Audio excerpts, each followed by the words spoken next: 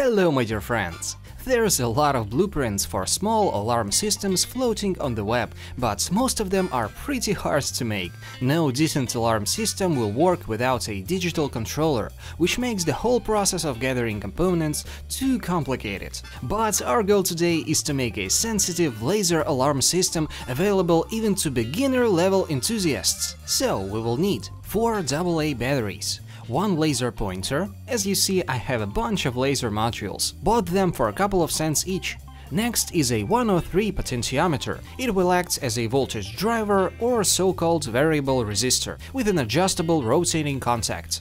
Next, 1 S9012 H331 transistor and 1 photoresistor. In short, it will change its resistance while affected by light. 1 buzzer and 2 battery holders. Well guys, if you like stuff like lasers and electronics, then you will surely like an awesome game with lasers and a ton of action. Meet our very special sponsor, War Robots. Over 70 million players have already installed this 6 vs 6 tactical multiplayer, and you know, I can see why. In War Robots, not only you can pick your own robots, but you can define your own gameplay. What I like most is that there's a lot of fights going on. Look at this Tech 3D graphics, it's insane! There are constant content updates with new robots, maps and game modes. You should definitely try it if you're in need of a good strategy game. Install War Robots today via my link and get a huge starter pack of Vitesse Robot, 1 Thunder Weapon, 2 Pinata Weapons, 100 Gold and 400k Silver. Link in the description. Now let's get back to work.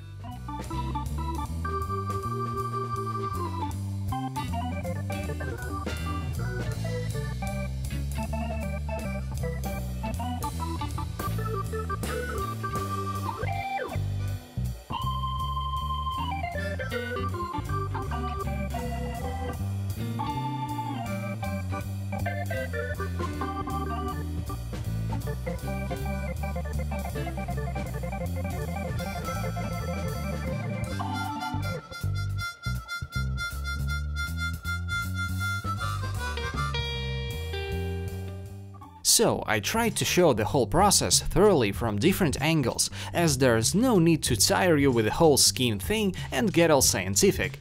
What the eyes fear, the hands do, as they say. So let's not dissuade the more young enthusiast among us and make it seem harder than it really is. The scheme is very simple, and if you solder everything as shown in the video, everything should be A-OK. Most important thing is not to rush, be patient and perceptive. This particular build doesn't require a printed circuit board and needs a minimum amount of parts. After everything is said and done, we can plug in the batteries and see how it works. First thing that catches our eye is the laser. It works and it's very nice. Now, onto the next part. We need to adjust the resistor using a screwdriver, while the laser shines on the photoresistor.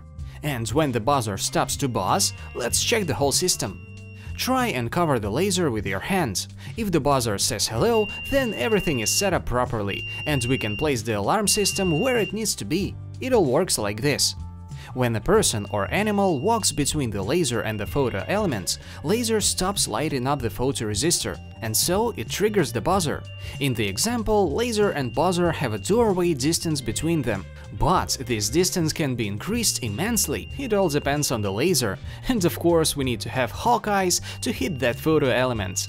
And guys, if this video hits 1 million views, then we'll try to make voiced videos more often. It all depends on you. So hit that like button and share this video in your socials.